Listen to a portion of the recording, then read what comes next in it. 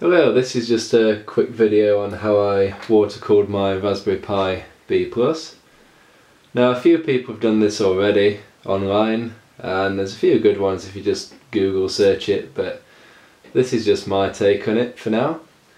So here I've got from TCS micro pumps, I'll leave a link to those, a 3-volt pump, and the idea is we're going to run this off the 5-volt supply from the Raspberry Pi itself.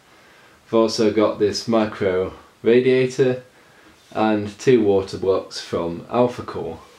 So that's kind of the easy bit really. So the only thing left to do was to find a way to mount it all together.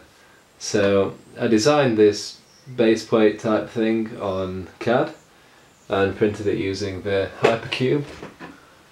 And all this is just a way of linking each component together. So you've got a place for the reservoir here, the radiator is going to mount there, pump, and the board itself. This is just in PLA, 0.2 layer height, and it's turned out reasonably well. So I grabbed some adhesive thermal pads and I cut these to size, and just like you just peel both sides of the backing off and it leaves the adhesive on each block, and then just stick them onto each chip on the Raspberry Pi. As you can see, I've added all the tubing now and everything, so I'll just fill it with some coolant and we'll see how it looks.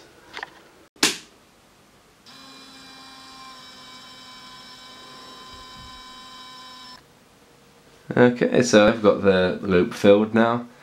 I didn't film this bit because it's a bit awkward in this kind of setup. These pumps, they're not self-priming, so you've got to prime them first, which basically means you just have to have, force liquid into them before you run them so they don't run dry. And you can just use a syringe or something like that to achieve that. And it's the pump's a bit on the loud side at the moment because there's still a bit of air in the system, but that should bleed out eventually.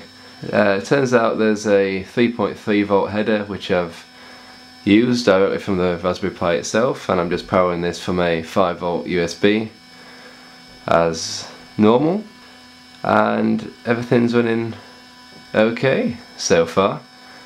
In the future, probably, next iteration of this, it'll be a bit fancier, more refined.